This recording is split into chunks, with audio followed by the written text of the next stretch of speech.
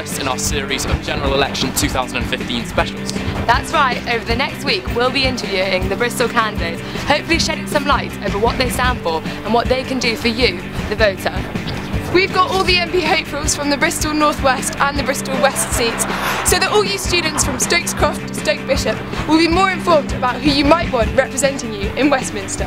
With just 1 week to go before the big vote, make sure you stick around and subscribe to our channel.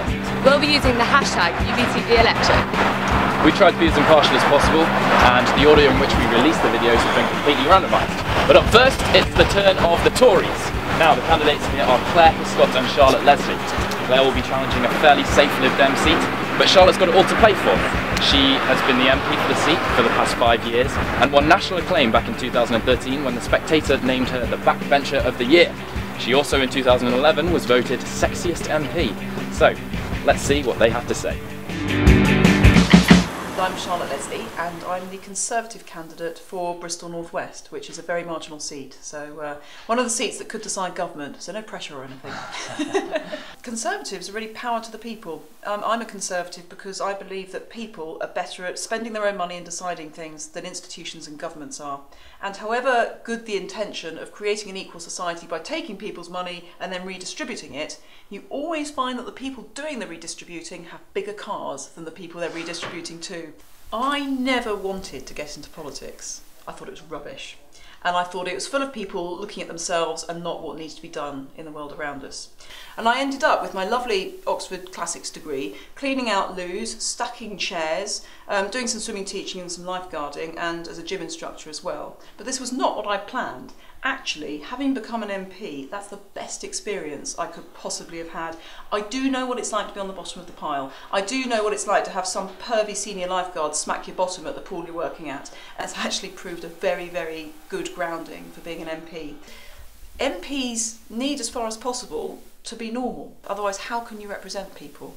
So it's vital that I go down the pub, and of course, it's never a chore, and I do like a pint of beer. I'm Claire Hiscott. I am the Conservative candidate for Bristol West. A little bit about me. I live in Redland, lived in Bristol for 18 years, married with 2 teenage children, so very interested in students and their prospects. I haven't always been a political animal.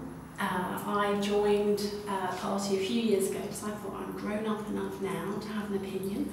So I looked at the history of the parties and I thought, actually, in my heart I'm Conservative. But what's really in my heart is health inequality. The life expectancy in Lawrence Hill is about 8 years less than in Clifton, and that's not right. And if you were to take one of your rival candidates out on a date in Bristol, where would you take them, and which one of your candidates would you most like to see opposite the candlelight? Ooh, I'm sure they all look lovely in candlelight, don't they? I'm torn between taking Darren Hall or Paul, the UKIP guy. So probably I'd take both of them. And I'd say, come on guys, you're nice, sensible people, and actually, you're both in the wrong party. Somewhere on White Ladies Road, perhaps the Cowshed or somewhere.